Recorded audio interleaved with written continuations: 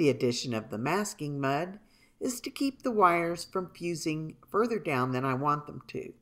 Be very careful not to get the mud up into the seam.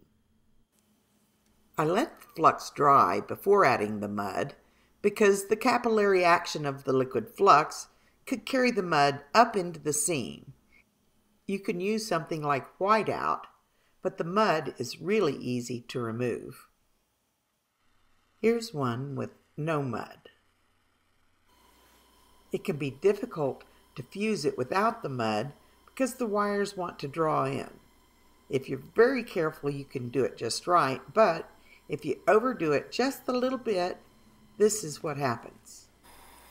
Here's a close-up of the fusing. And watch closely, and there's the fusing. You can see that the mud keeps the wires from drawing in.